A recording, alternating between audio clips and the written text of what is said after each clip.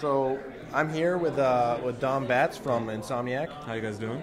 I'm just asking some questions about Resistance 3, the multiplayer aspect of it.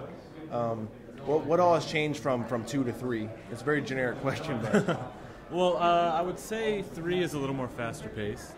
It's you have more going on. It's smaller, more intimate, so you can really focus on that one guy that really makes you angry on the other team. He kills you a lot. You want that. You want to kill that guy. You know that name. You see him. You know where to find him. Mm-hmm. And that's one of the things that I like about the Switch is that it is more intimate. And your team is your team. It's not like in R2 how it was 60 players and you, for the most part, 55 of those other players you didn't really interact with. In this one, you know everybody you're playing with for the most part. Yeah. And that's good. It's a good thing. Good Switch in my opinion. Exactly. Yeah. So with the guns, I noticed that the guns they have some of them have scopes on it. Can you customize your own guns in this? There's not in the way like Modern Warfare does, like with their various scopes and grips and all that. The guns do have upgrades, and each gun has its own unique upgrades in itself. So in that case, yes, they're customizable, but it's not like full on crazy. Yeah, full on crazy customizable. Yeah. Is it every time you go into a game you upgrade your gun, or is it like an overall as you play online? It's an overall as you play. Overall as you play. Awesome. So how many players is it online then? So it'll be 8 versus 8. 8 so on 16 8. max. Okay. How many different modes are there? Right now, I think right now we're only showing TDM. I know we have some other stuff in the works. Stuff? Cool. So can't really talk about it? Can't really talk about it, but we do have some stuff in getting worked on. Awesome. So you got a lot of hands-on with it. What's your favorite part about the multiplayer in 3? I like the kill streak awards are a lot of fun, mm-hmm. and they're race specific. So each race, so the humans and Khmer have their own separate, and they're very unique and they're very fun to use. Yeah. Like my favorite with the Khmer would be the cloak. Mm-hmm. Get invisible, get behind enemy lines, just wreck face. Yeah. And then with the humans, the riot shield pops up in front of you, blocks. Mm-hmm. Just take become a bullet sponge basically. Yeah, bullet sponge. Which is fun. Yeah, exactly. So with the game, I mean, I see it running here, and I got to play it earlier. It runs much more smooth than I think the other. I mean, Resistance 1 ran really well. I thought 2 kind of had some issues with the controls, but this one, it seems the guys were really torquing down. It's really focused in terms of the controls. Like there's not a whole lot of hold square and then hit this button and it does this.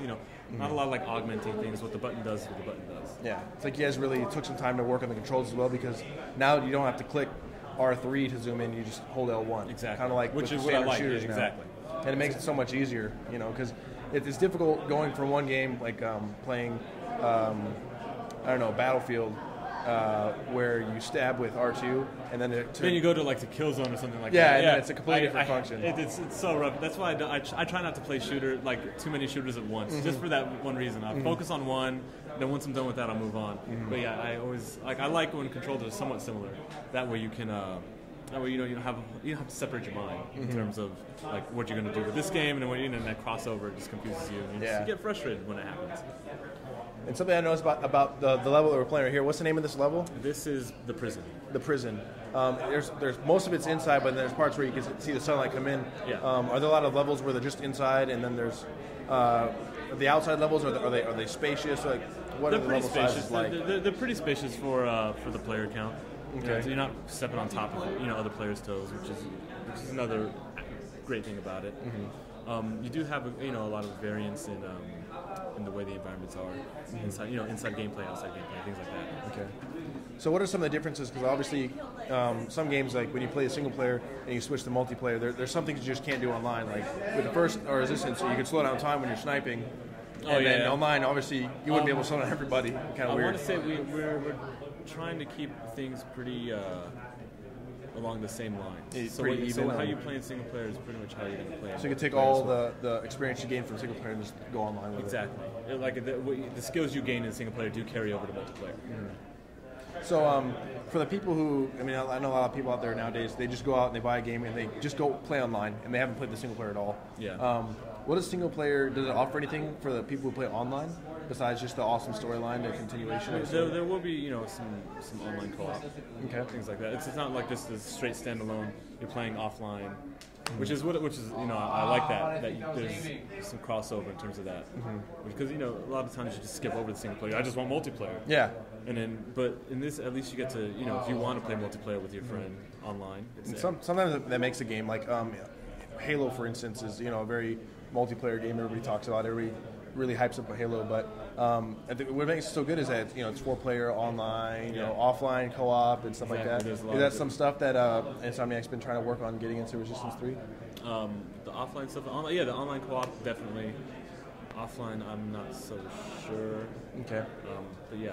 I mean, I would expect you work on the multiplayer. Yeah. So I'm purely multiplayer, so a lot of single player stuff I'm not exactly completely privy to. Or not even privy to, just knowledgeable about. Yeah. But if you head over to single player, there's another tester up there who'll be able to help you out. Awesome. Well, thank you. This is Nick Keegan from thegamefanatics.com. I'm talking with Marcus Smith, creative director behind Resistance 3. That's right. And that's right. I got my hands on Resistance 3 just a second ago, playing the single-player demo. I noticed a lot of things. The controls are very well tweaked down. Good. I really, really like that. Good. You changed a couple things, like from zooming in with R3 to L1, and making it very Call of Duty style, as people call it now. Sure. Do you think that will improve the gameplay? That's a step up from 2? I think it changes the gameplay for sure. We're trying to consciously improve how the resistance guns work rather than just go with what Call of Duty has. I think they've sort of set a standard in first-person shooters in a lot of ways. Of course, their gameplay relies on it. If you're not zooming in, you're not doing very well in that game. Yeah. In our game, we want to be able to allow people to shoot from the hip when they need to, except for maybe the sniper rifle or scope weapons. But be a little ridiculous. Yeah. So and then the other thing we wanted to do is we have all these exotic weapons, Chimeran weapons, and so we wanted to say how can we make this gun different when you go into iron sights, and so we devised a way of having these sort of holographic Chimeran iron sights, which in the demo it's a little offset and it bothers me to no end. So we're going to be fixing that because I think most people's eyes kind of go up top. But yeah, that's minor details that we'll iron out as we go. Yeah. I think making that more refined shooting control has helped the game a lot. Yeah, I thought so too when I was playing it. It was so easy. I was like, oh man, this is really a lot of fun. The game's more intense. Hey, keep it down, man. No, as I played it, it's like when you're running or just the cinematics make the game seem really puts you into the game. Yeah, cool. And I really like that. Appreciate it. Another thing. Talk about the first Resistance. I remember playing that. That's actually what got my dad into playing games. Okay, cool. He started playing. He's 6 years old. He just got into games, and so he loves Resistance franchise. That's great. Yeah. Did you guys play co-op? Yeah, that's how I got him into it. Okay, I was like, I need somebody to play with me. All right. And then we played 2 online co-op and stuff. And I just got done talking to Don Batts about multiplayer, and he said to talk to someone about the single player, maybe the co-op in campaign mode. Is there still co-op there? Or? Yeah, we're doing. We're trying to make a more focused experience. It's hard to make a game in such a rapid schedule where we have what we did with R2, where we have a standalone cooperative, we have a standalone competitive, we have a standalone single player. And I think ultimately most of us really like to play with friends and play through the campaign. So we're going back and just doing that, sort of doing away with that the standalone co-op, but integrating some of the elements of that, like the class progression and sort of adding a soft class level to our competitive. So hopefully people who are into the cooperative mode that we had in R2 will still find good things with our competitive. So. Yeah. I also noticed a lot of when I was playing the single player. There's a lot of upgrading on guns. You shoot the gun, you get like 2 stars. You really feel like it's kind of like when you're playing online on Call of Duty and you see like the triple kill or something. You see it come up on the screen, you get really excited. How much can you really like upgrade your guns? Is it like very broad, or is it just kind of? Well, right now we're playing around with the really big upgrades, and we're still trying to figure out if we're going to do sort of more smaller upgrades where it's more sort of stats buffs. But for right now, each weapon has 2 primary upgrades, and so the more you use it, it'll upgrade. Usually it's an upgrade that affects the primary fire, and then another one that upgrades the alt fire, and depending on which weapon comes first. But that's the main thing, is having the gun have a really big noticeable effect. So who knows? Maybe by the time we come out, we'll have smaller incremental ones, because it does feel good to be like, I got something. Yeah, that's great, cool. Really Somebody gave me something. Yeah, to go back and play it and just keep leveling it up. Exactly. So we are people. cheating a little bit in this demo to speed that up, just to give you guys a flavor of kind of how it's going to be. I think if you're getting that every 5 minutes or so, like you're getting in the demo, it'd be a little daunting. Yeah. Like, free. Okay, I get it. Yeah. So, it's cool though. I think the upgrades are adding a lot, and it's kind of goes back to our Ratchet 2 roots, where we had a upgrade system based on using the weapons. And I know when I played that game, I was using all of the weapons because I wanted to upgrade all of them. I wanted to see what came next, and that was kind of the impetus for us doing it in R3 as well.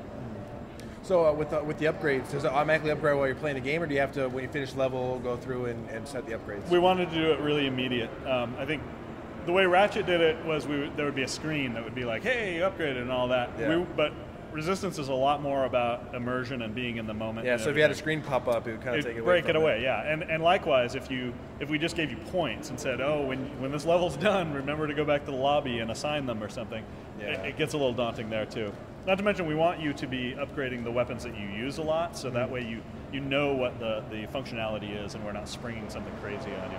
So we want it to be immediate. We want it to happen like right as you're playing it, which is a little gamey on some regards, but I think ultimately it feels better and kind of makes a better game. Yeah.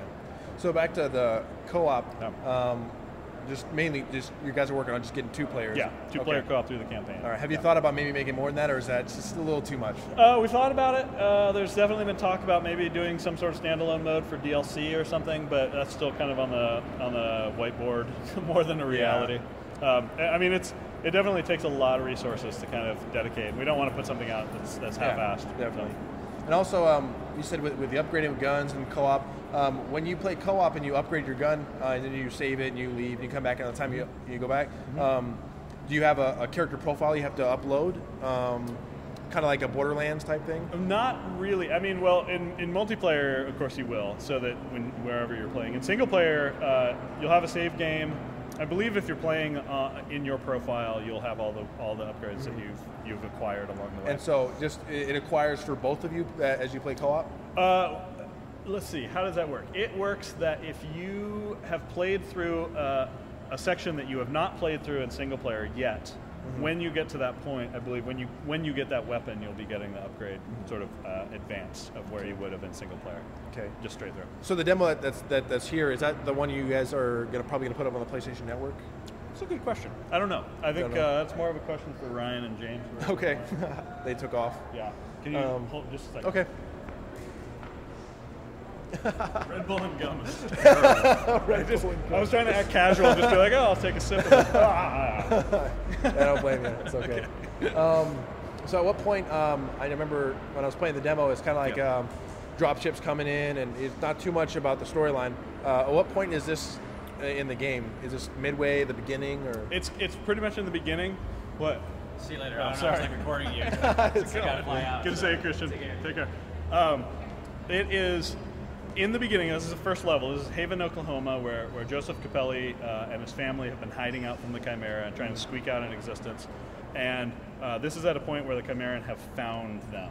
And now everything that Capelli knows and loves is in danger. So he's kind of having to revert to his old ways of, it's like an old gunslinger story where, you have to put up your killing ways, but somebody brings you back in. So this is, I would say it's probably about, 40 minutes to an hour into the campaign. So we've kind of established the world, we've established where you're living at, and we're now sort of throwing you to the wolves at this point. How's the game start out? The tutorial? Do you have to go through the tutorial, or? Right now we are forcing people to go through the tutorial because we were just talking about standardization of first-person shooters. Yeah. We have a lot of standard buttons, but then we have the weird things. And the weird things for us are alt fires. In particular, alt fires that affect the primary fire is kind of a weird paradigm for people to get into, and we found a direct correlation in fans of people who love the game are the ones who got the alt fires and figured out how to use them, and the people who didn't just played through the Resistance 1 with the carbine and had kind of a lackluster experience. Yeah. So we're saying, you know what, we're going to force you to go through the training. It's going to be a few minutes out of your life, but you're going to like the game a lot better. Yeah. So we're tying it in with the story as much as humanly possible.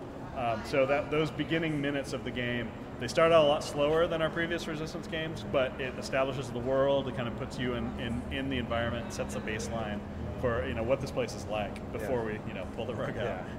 So this next question is the last question. You might not tell me the answer, but okay.